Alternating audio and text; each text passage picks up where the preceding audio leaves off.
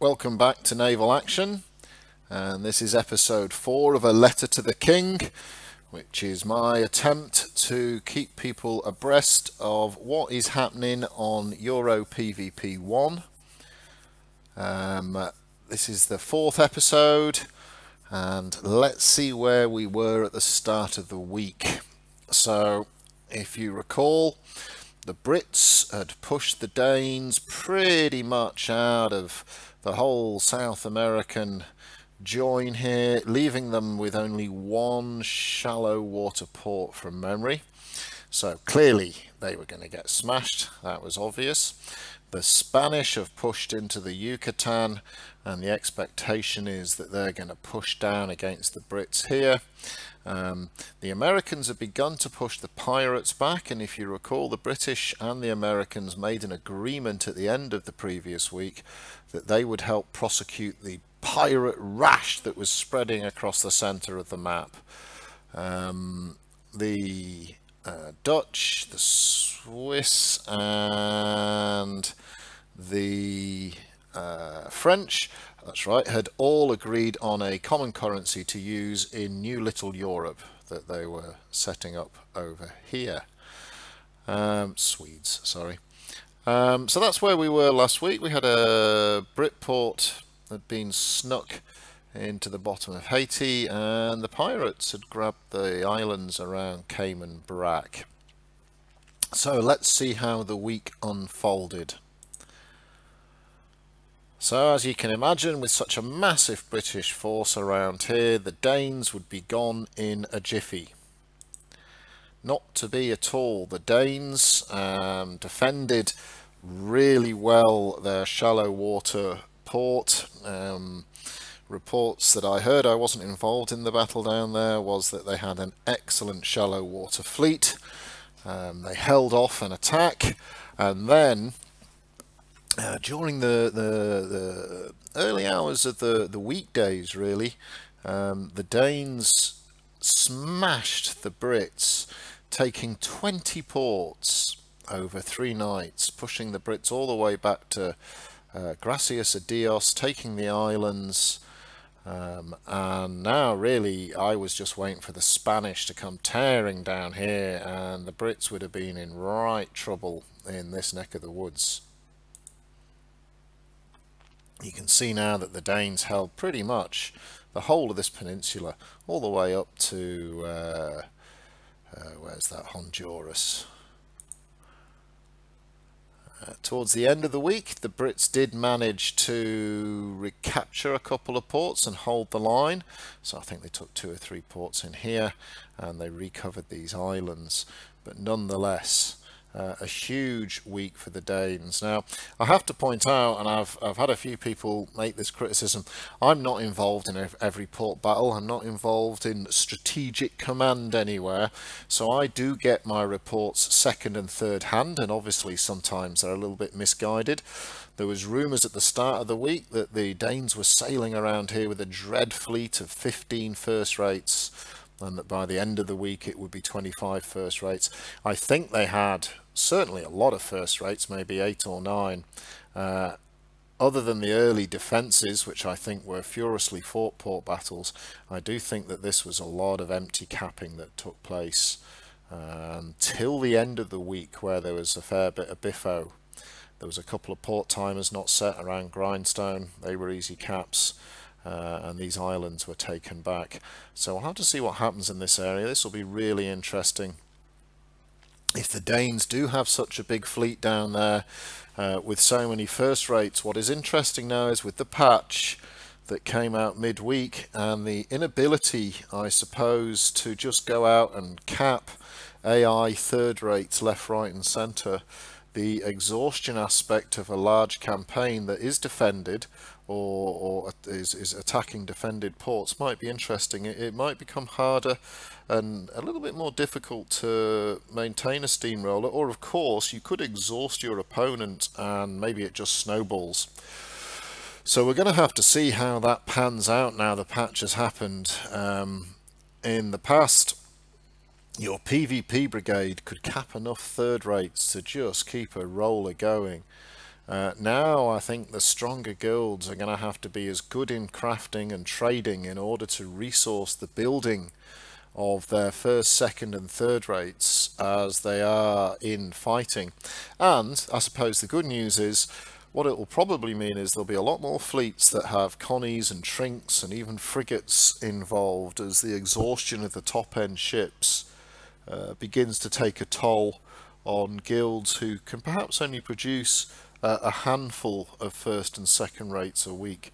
A good first rate can easily take 3 or 4 days effort, and that's combined between a couple of players with getting the resources and getting the crafting hours up. And then if you want to put some mods on, I mean, some of the mods can cost you 1,000 labor hours for a nicely crafted copper bottom or reinforced masts or reinforced rudder, whatever it is you choose to have on your ships.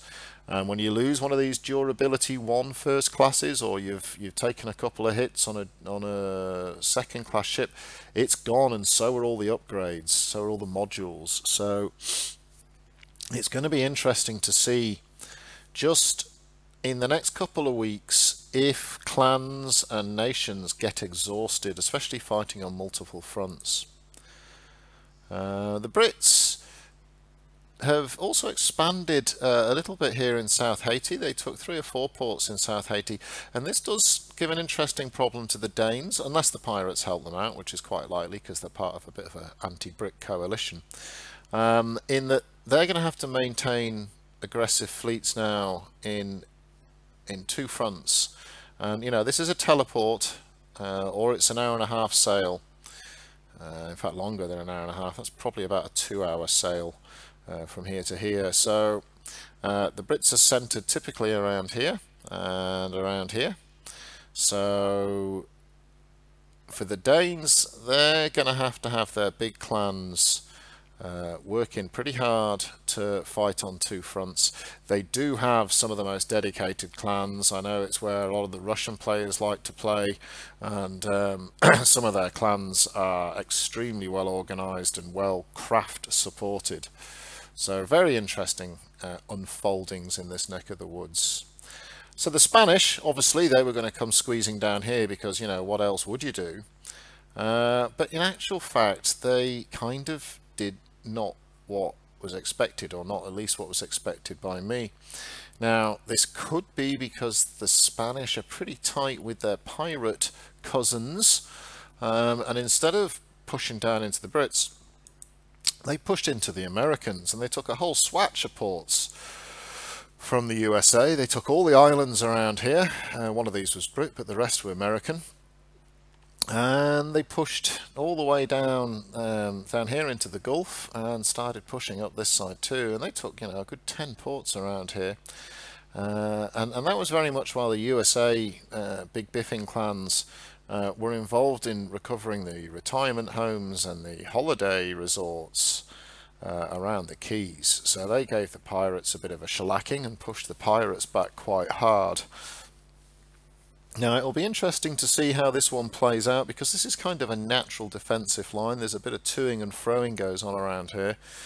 If the Americans turn back to the Spanish, will that allow the pirates to push back in, as they did a couple of weeks ago, where they almost pushed the Americans off the map on this particular peninsula.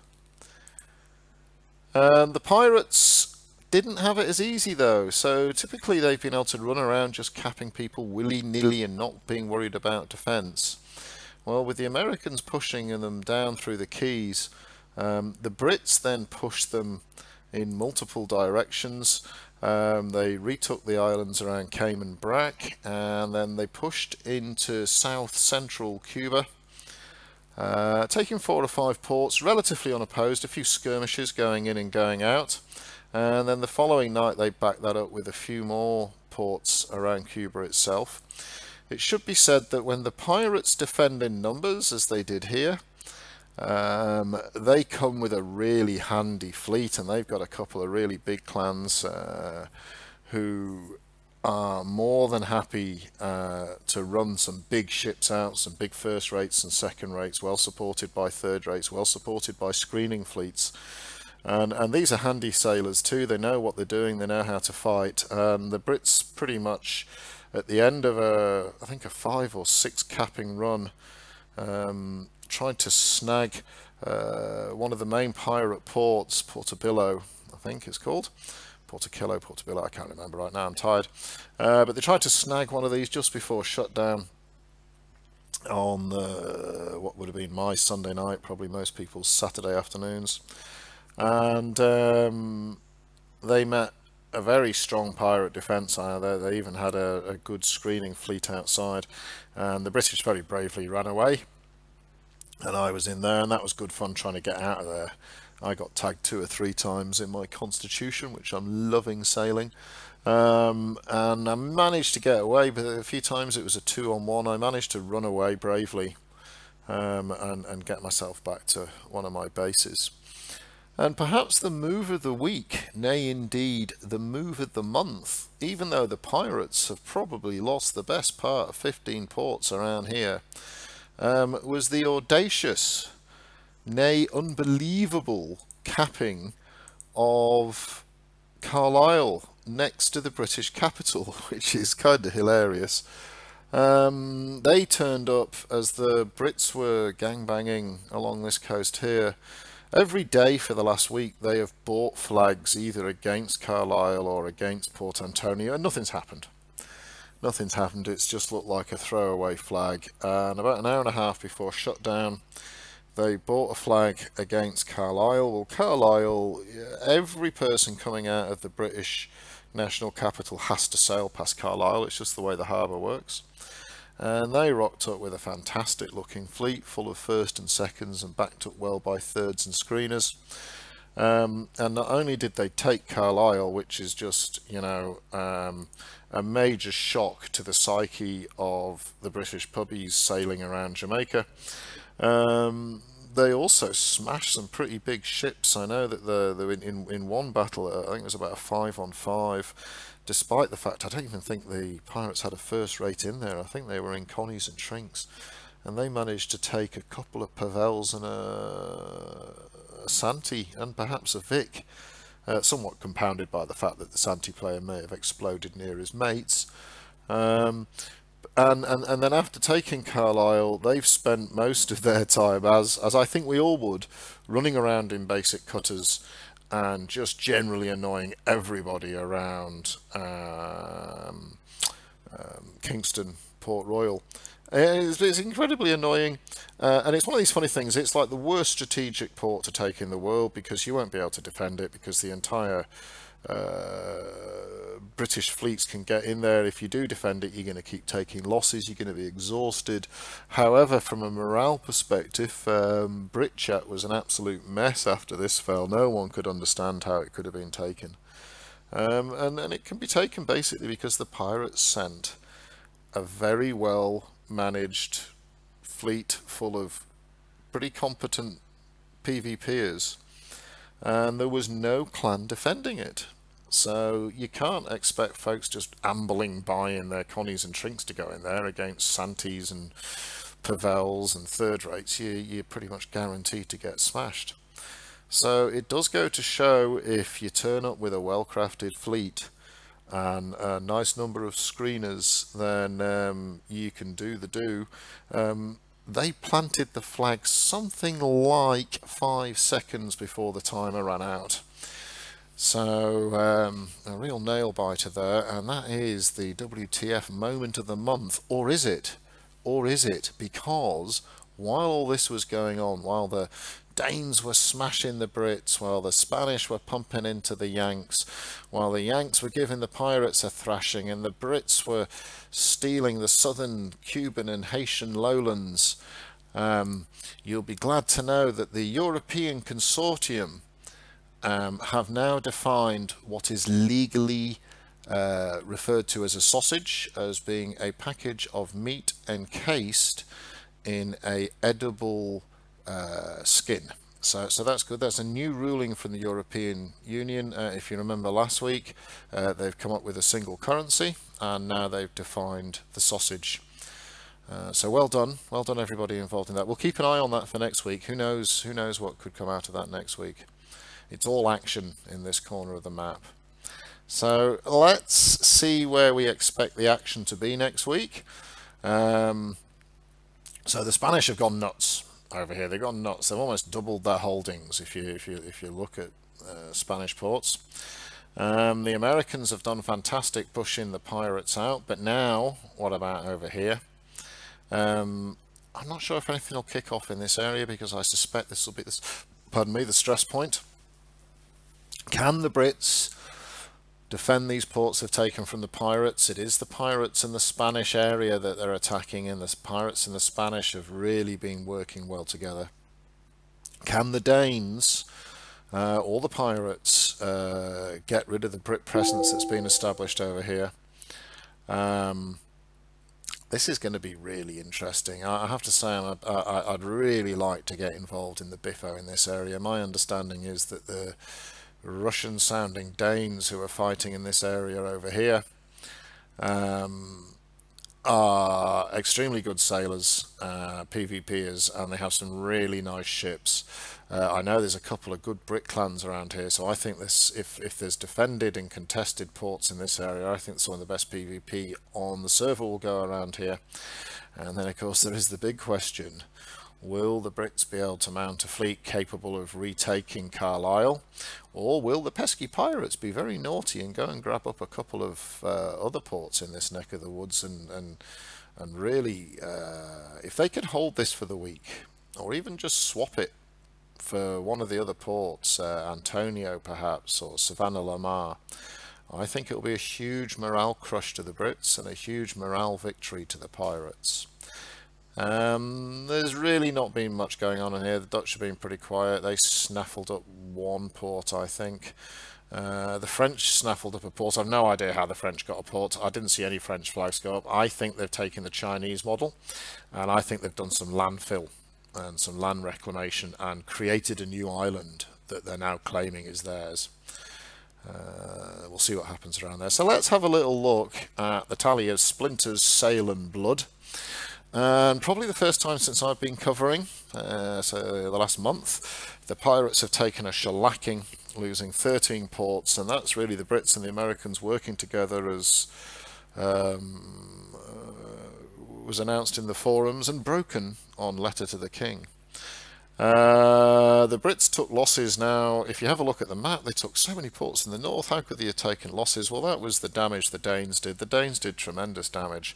And equally, the Americans, who really took a lot of ports back off the pirates, they too made a net loss, and that was very much due to the work by the Spanish. You'll see the Danes here have made a huge gain in ports. The Dutch have taken a couple. I think they gave the poor old Swedes another biffing. The Spanish, big gain for the Spanish, and that's very much to do with the fact that they went into the Gulf around the Yucatan and took a whole bunch of American ports. The French, as I said, they did some land reclamation, and that's how they've managed to get themselves a port. The poor old Swedes, they peaked at 11, they're back down to 9. So quite interesting that you've seen a real concertinaing. If you think about it, 2 weeks ago these guys were, 20-30 ports ahead of the rest of the pack, and now we're seeing the Danes and the Spanish especially really cash in. So it'll be interesting to see what happens next week. It'll be interesting to see the impact of the patch with not being able to capture the AI warships anymore, and people relying far more on the crafting capabilities of the clan. We'll have to see how that all sort of boils out. It was a great week of PvP. I don't think I've seen the map change so much since I've been on the server, on this particular server. Not a long time, I guess, 4 weeks, but it just went bazookas. Great fun. Again, some really good PvP. It's good to see that really all the nations are fielding big, sort of planned, well organized, nicely crafted ships. The rumor is the Danes were running around with a 25 fleet shallow port golden fleet, a dread fleet for the shallow ports, as it were. That's something that clans should really aim to do, is get themselves a shallow water fleet and a deep water fleet, and then really work hard on getting your crafting up. Anyway, that's it for this week's Letter to the King. I do try and sort of get the nub of what's happened right. Sometimes the stories perhaps about how ports fell are told through rose-tinted eyes from one side or the other. It's difficult to get facts.